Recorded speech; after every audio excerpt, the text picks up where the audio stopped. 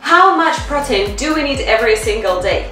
How much protein do we need for muscle maintenance? And where to get that protein from?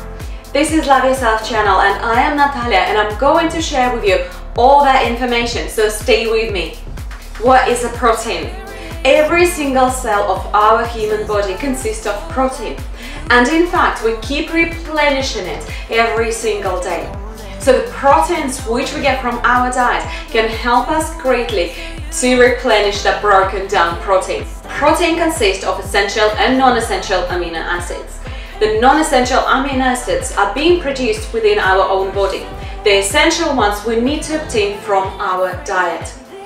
Normally, animal proteins, they are a complete proteins because they consist all of those essential amino acids. So that relates to meats, to your poultry, to your eggs, dairy products, and normally the plant protein. Some of those essential amino acids might not be there, like a 1 or a 2, but it does not mean that you cannot get all you need from the plant proteins. You just need to think about your diet carefully and combine few of them together to get all the essential amino acids from your diet. Animal protein is being absorbed better by our body, it is thought. But as I mentioned, vegetarians, vegans, they can easily obtain all non-essential as well as essential amino acids from their diet.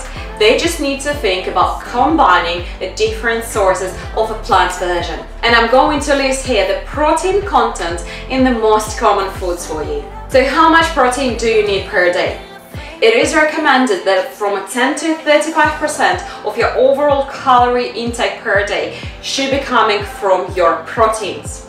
And for a relatively inactive person, it is recommended to consume 0.8 to 1 gram of protein per kilogram of your weight.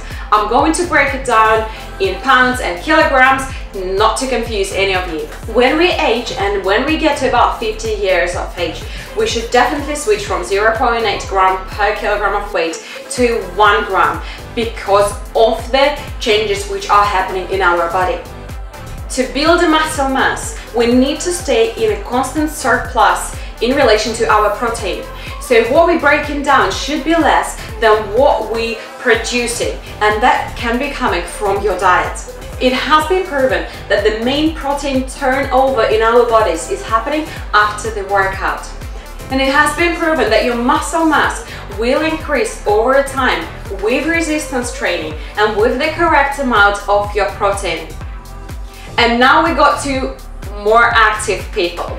If you're doing any type of training, you need to increase your protein intake, and that should be in a range of 1.2 to 1.7 grams per kilogram of your own body weight. So once again, I'm going to break it down to grams, kilograms, pounds to get you a good idea how much of protein you actually need. All that protein intake does not need to come from your protein shakes, and with the good plant diet, you should be able to obtain all the protein from your food you consume.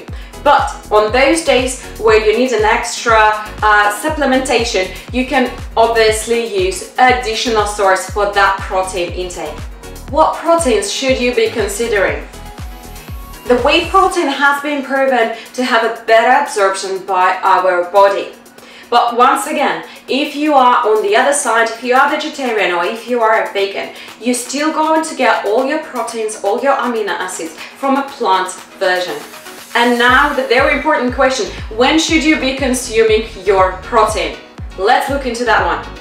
The protein turnover, as I mentioned, is higher after your workout. So for about 48 hours after you worked out, that protein is being replenished at a higher speed. And you need to make sure that you've got a right amount of protein to help yourself with recovery, to keep gaining that muscle and to keep your muscle mass lean. It has been proven that the protein intake prior to your workout is really important. So you don't want to exercise on a completely empty stomach. when you're working out, if you've got that pool of amino acids already in your body, that is going to help you with that protein turnover, with synthesis of the new protein, and it's going to help you, as it has been proven, to recover faster, to have less fatigue, and for your hypertrophy, i.e. for your muscle growth. Protein intake after your workout has been proven to have a great effect on your skeletal muscle hypertrophy, once again on growing those muscles. So for about 3 hours after you've worked out, that window where you keep replenishing that protein, keep making the new protein, is really important for your muscle growth, for your recovery. So make sure that you obtain the correct amount of protein right after you worked out to get the most benefits out of it. A quick question some of you might ask, what about our kidneys? It has been proven on multiple occasions up until now, November 2022, that in healthy adults, extra protein intake is not going to cause any harm to your kidneys whatsoever. So if you are healthy, you're definitely on a safe side. Keep your protein up. And one more question, what about the duration of your workout? When your workout goes beyond 90 minutes, you need to get an extra protein. So here I'm going to do a breakdown for you. How much extra protein you will need dependent on the duration of your workout. And now let's get to the conclusion. You know the good protein sources. You know how much protein you actually require every single day. And please do not forget that you can easily obtain all the required protein from your diet. You just need to think and plan carefully to make sure that you hit your desired amount of protein. But if you get to those days or that time of your life where your diet is not at its best, keep that protein intake at the right level by supplementation.